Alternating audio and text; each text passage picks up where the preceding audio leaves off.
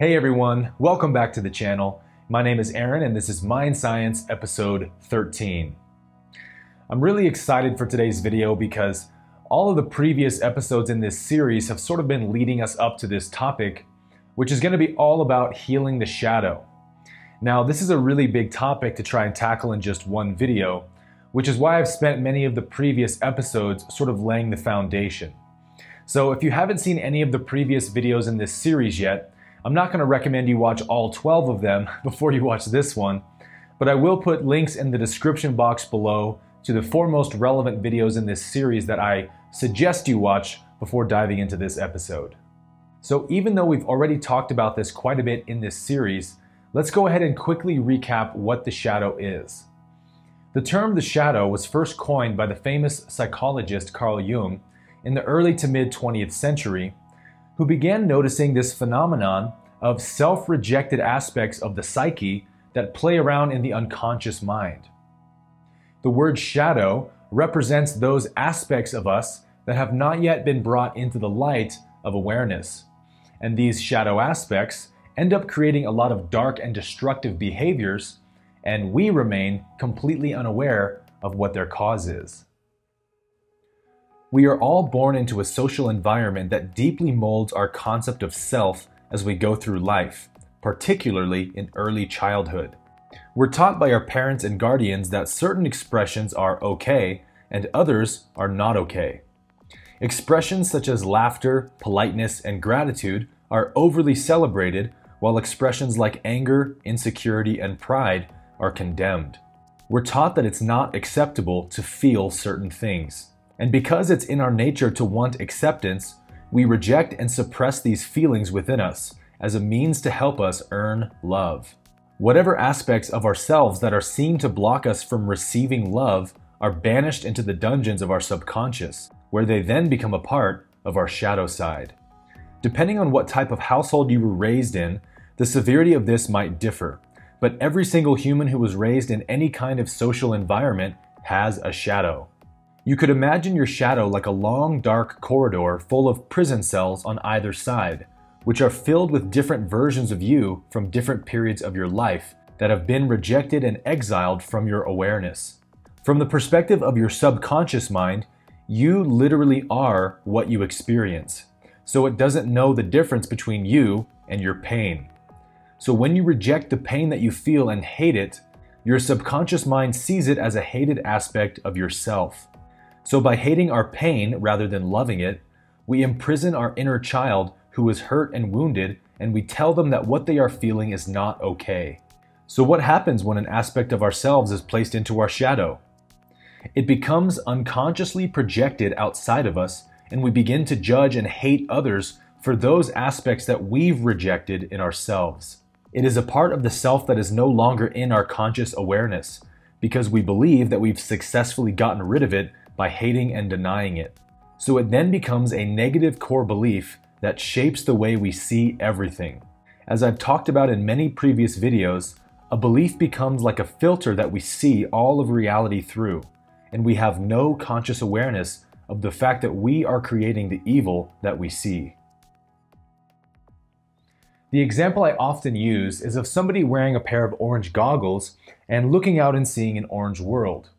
And somebody might say to them, "Hey, you know that the world's not actually orange, right? You know that you're making it orange." And the person might reply, "Are you insane? I'm not making the world orange. That's ridiculous. The world is orange. I'm just seeing what's actually there." But of course, you're never seeing what's actually there. You're seeing your own state of being that's being pasted onto everything you see and experience. So somebody with repressed emotional trauma from childhood, for example, looks out and sees a frightening, scary world full of bad people. And so they believe that that's what the world actually is. Now you may be wondering, why does our mind do this to us? The subconscious mind is extremely intelligent, and projection is its primary defense mechanism against these self-rejected aspects that we don't want around anymore. So whenever you make something about yourself not okay, you're sending a strong intention to your subconscious mind I do not want to see this part of me anymore. And so your subconscious mind obeys your orders and removes that part of you from your conscious awareness. Then it projects it onto others as a means of guaranteeing that you'll always see it outside of you, but you'll never see it inside of you. So the irrefutable truth of the shadow is that anything that triggers you is something that needs healing within you. Whatever you look upon with judgment rather than compassion is the reflection of a rejected fragment of yourself that is crying out to be made whole. If a boy grows up in a very strict household where he is punished for being angry, he will grow up believing that his anger is unacceptable and it should never be allowed to express itself. So as the boy gets older, he becomes extremely passive-aggressive because that energy is still inside, but he's not allowing himself to feel it because he was taught as a child that if he shows anger, he won't receive love. A little girl who grows up in an environment where beauty is overly praised will believe that the only way to receive love is to look as beautiful as possible. She will then have a hard time being seen in public wearing sweatpants with no makeup. She believes that she is less valuable or less worthy of love when she isn't covered in makeup and designer clothes.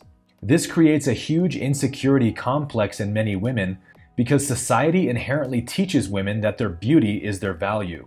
So anything about her that isn't deemed beautiful gets banished into the shadow. If you grew up in a very religious household, then chances are that your shadow is particularly heavy, because religion literally thrives off of guilt and self-rejection.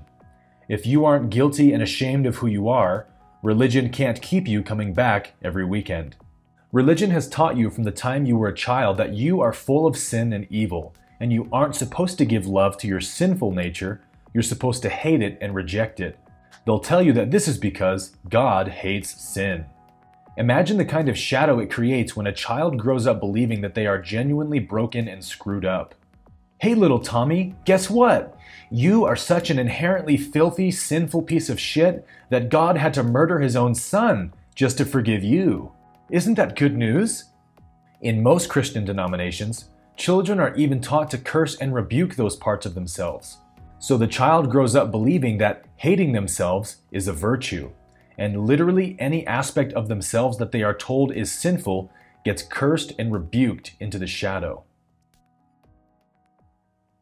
So healing our shadow is a process of deep internal investigation, where we look inside of ourselves and find those parts of us that we rejected long ago, and give them the love and acceptance that they need to be transformed into their highest expression.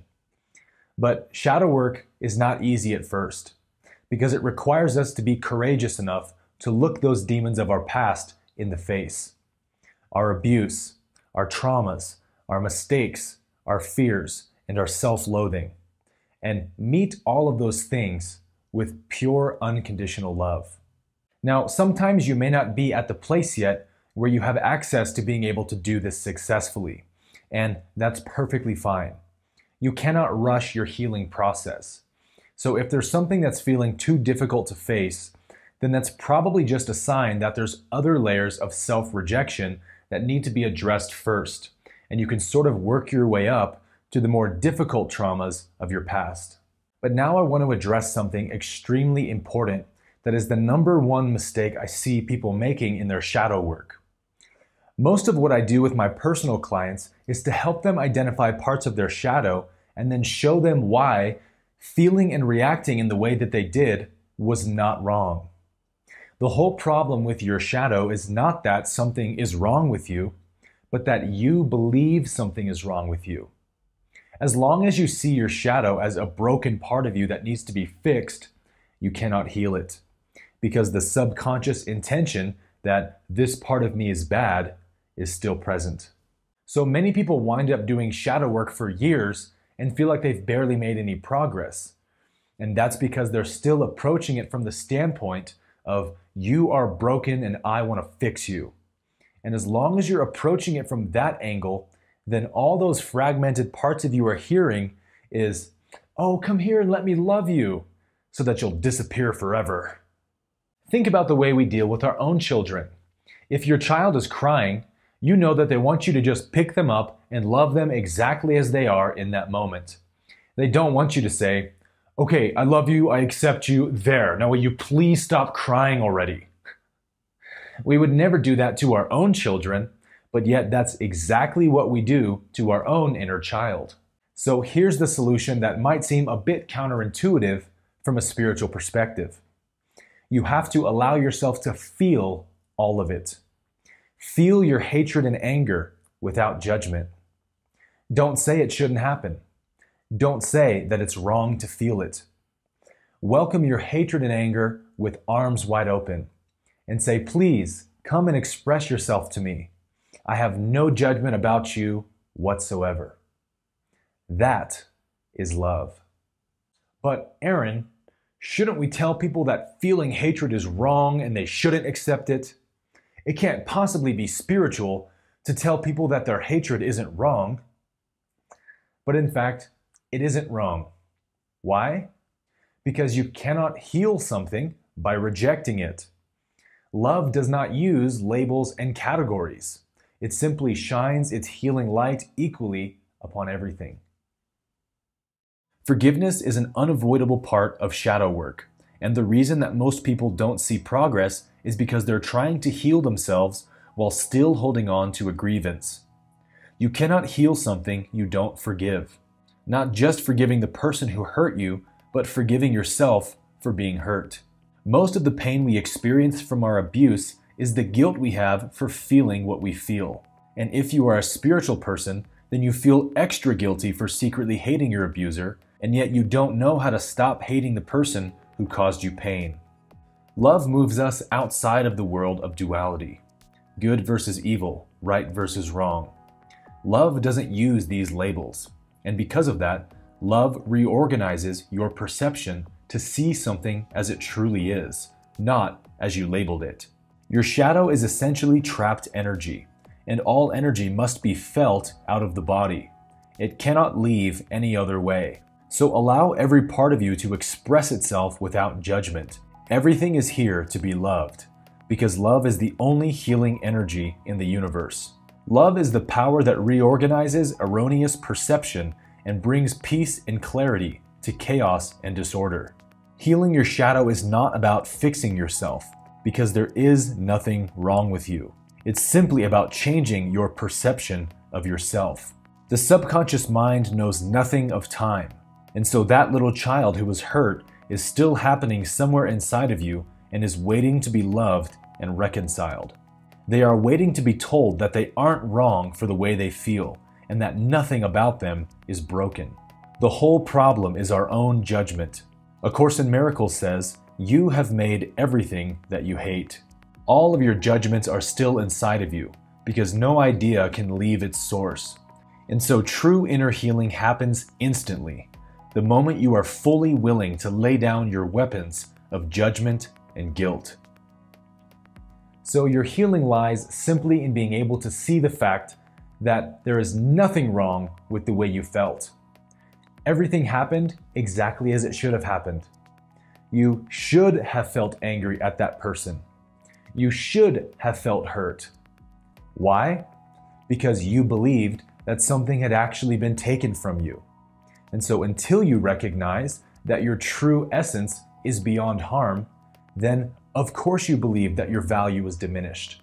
Of course you believed that your innocence was stolen and you had been contaminated.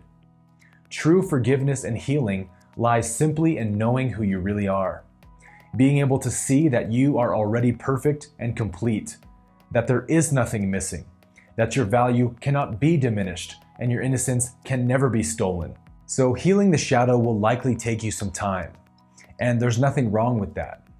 Allow the process to play out exactly as it wants to. But it is helpful to know that all healing happens from the dimension of eternity, which means that all healing is instantaneous. We only believe that it's the healing that's taking time, but what's actually taking time is for us to come to the place where we are finally willing to surrender our need for judgment and vengeance. Once we come to the place where we're truly willing to surrender everything, the healing occurs. So it does not have to take you years and years of shadow work to heal yourself. You simply cannot receive the gift of healing when your arms are still carrying the heavy burdens of guilt and judgment. Guilt and forgiveness cannot be held at the same time. Otherwise, neither one has any meaning. You have to choose one or the other. So healing does not take any time. We take time to prepare ourselves to receive it. So remember, there are no wrong feelings or reactions. This is the essence of true spirituality. Everything is here to be loved. The part of you that is arrogant, the part of you that is insecure, prejudiced, jealous, or angry, no matter what it is here to be loved. Because true love is unconditional, meaning that it does not require change in order to give itself.